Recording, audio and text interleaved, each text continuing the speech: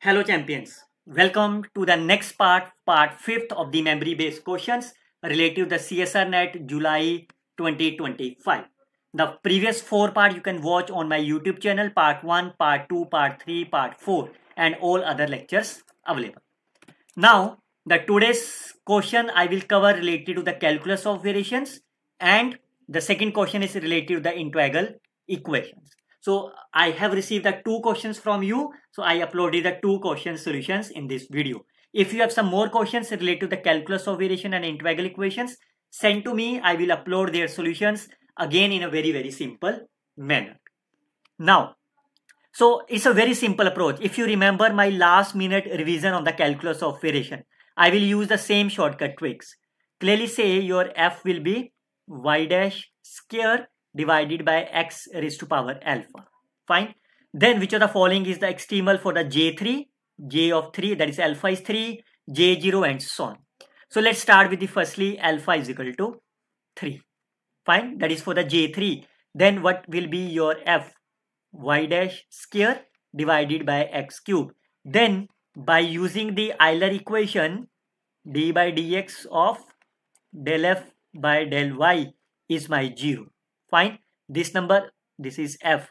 This number is my 0. So that implies d by dx of twice y dash divided by x cube is 0. Derivative will be 0. That means y dash divided by x cube is my constant. Or you can say y dash is equal to c x cube. Fine. Now the most of the students are try to solve these equations and get the answer, but remember you are in the MCQ. Your target is to discard the options and correct the options. So अगर आप इसको solve करोगे, it will be c over 4 x4 plus beta. Fine.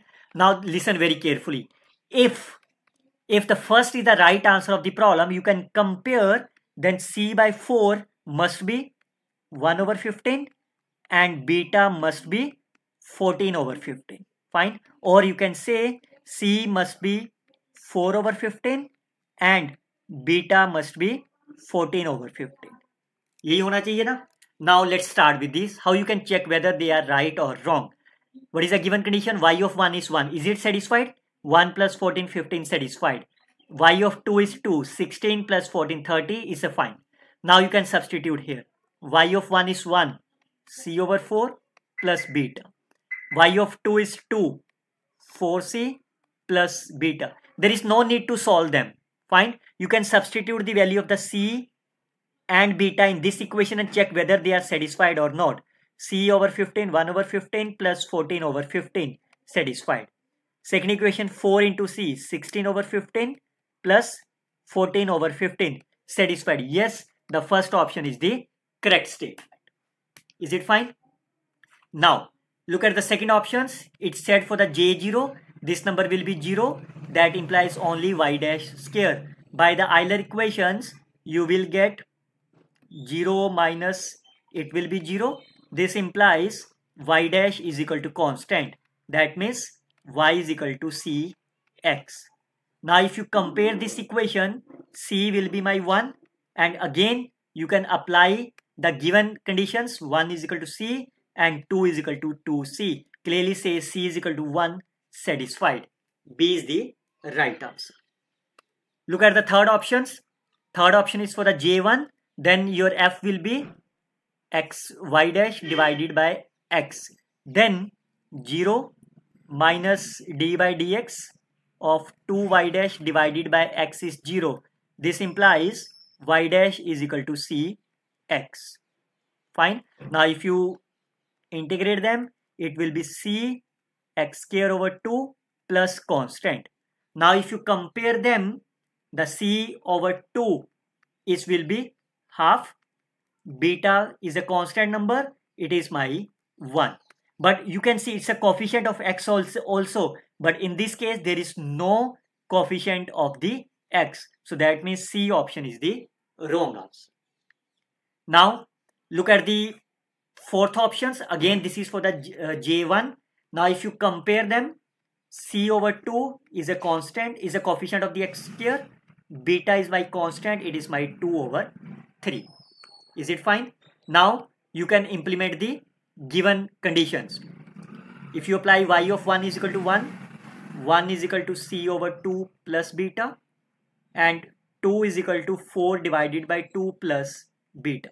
Now you can substitute the value. C is my 2 over 3 and beta is my 2 over 3. So if you substitute here, 2 over 3, that is a 1 over 3 plus 2 over 3 satisfied. 2 into C, 4 over plus 2 over is a 6 satisfied. A, B and D are my correct answer of this problem. Okay, look at this another one. It's a Volta's second equations, and if you remember, fx plus lambda times integration from the 0 to x t minus x square u of t of dt. If you remember this equations, I can solve this equation by the Laplace equations. For more details, you can watch about my resolvent. You can watch about my resolvent equations. So let me show you. That is a kernel. Fine. You can see. You can watch about my this Volta equations lecture. If you already watched them, then you can get the answer in a very simple manner. So what is the shortcut fix? How you can solve the value of the u? Fine. U of x will be Laplace inverse of Laplace of the f. Firstly, I can write the formula. Laplace of the f divided by 1 minus lambda times Laplace of this kernel. So if I write here is k, then Laplace of the k by using the convolution identity. So that means it is a Laplace inverse. What is the f? F is my x square. Laplace of the x square is 2 over s cube. 1 minus lambda is my 4.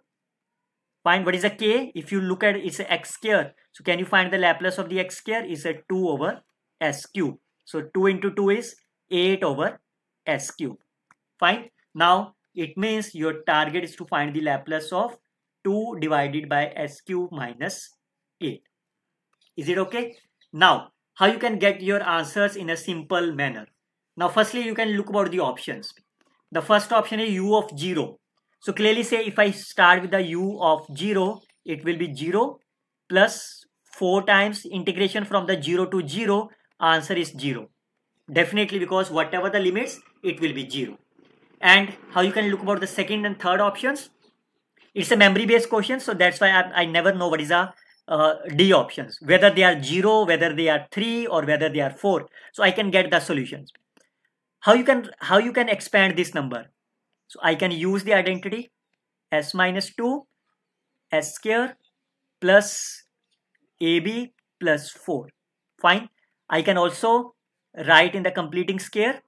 So this number will be s plus 1 square plus 3. Is it okay? Now how you can write this? So I can use the shifting first theorems on this number. So 2 e raised to power 2t Laplace inverse of 1. Because shifting first theorem is applied on here, so I can replace s to be s plus 2. This number will be s plus 3 square. Fine.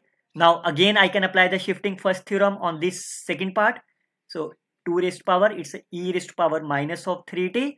This quantity becomes 1 over s square plus 3. That is my sine of root 3 divided by root 3. Because I can multiply by root 3 divided by root 3, then this number will be sine a over s square plus a square. That is a number.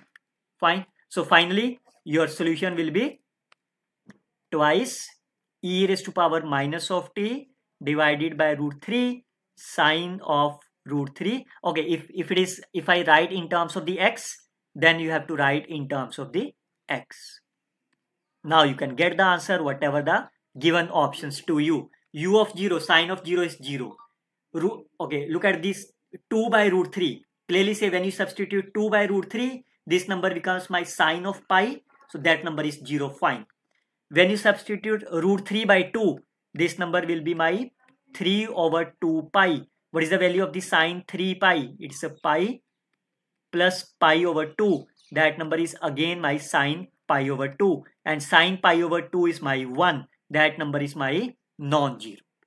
Fine. So that means the answer of this quantity will be 2 divided by root 3 e raised to power pi over 2.